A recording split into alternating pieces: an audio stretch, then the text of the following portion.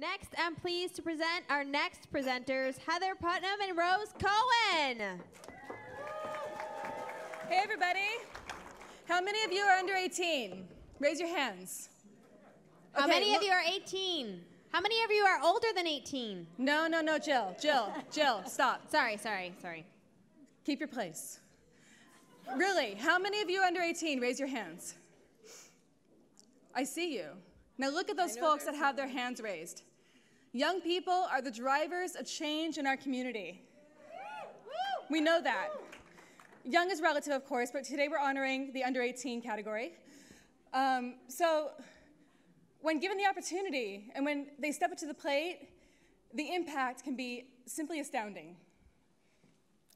Thank you, Heather. So I'm Rose Cohen. I'm from the Executive Director of the Community Agroecology Network. We're a local nonprofit here that works we use action research as a method to empower families to build thriving local food systems. And we work in Mexico, Nicaragua, and the U.S., and in our work in the U.S. is right here close to home in Santa Cruz County.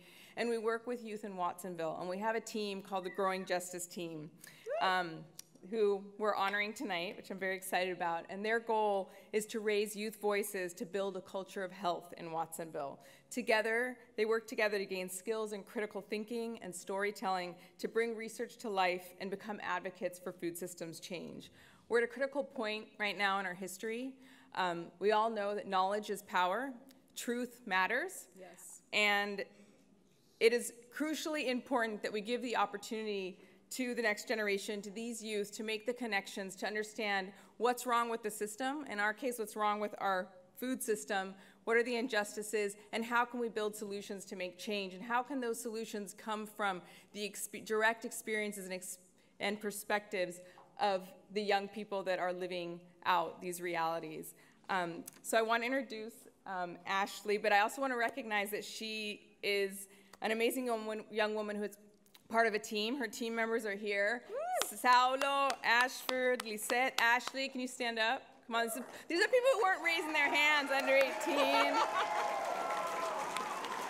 We also have other members of her family here. Her youngest sister, Ashlyn, Don Hector, Doña Beatriz, por favor, párense. Yeah.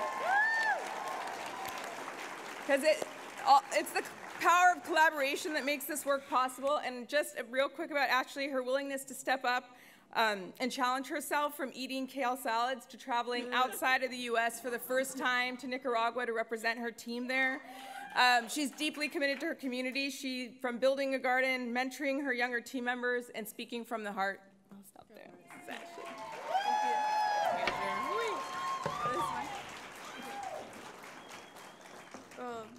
I just want to say thank you for all the people that have supported me in everything, and for those who got me involved into getting in my community. And well, I come from a family where they speak everything.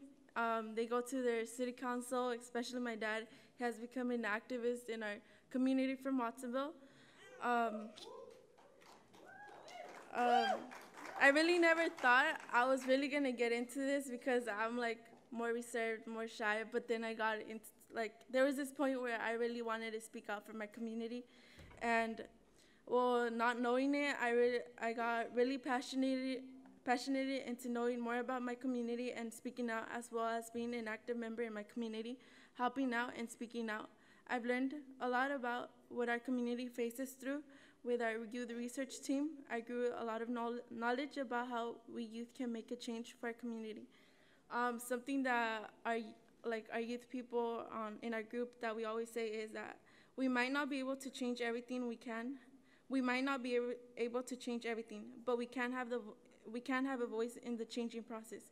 That's what matters, getting our voices out, our opinions out, because we are the future. It all depends on us. Because one day, eventually, we are the ones who are going to eventually be able to make everything possible in our community. Being involved in the community opens many doors. For example, I got to travel to Nicaragua. Thanks to CAN, I got this opportunity. I got to see many youth people who were as well passionate about their community. I got exposed to another culture, and I learned a lot about the networks. I was really proud to see all the youth passionate and being leaders for their community. Once again, thank you for this recognition and for all those passionate to their community. Thank you.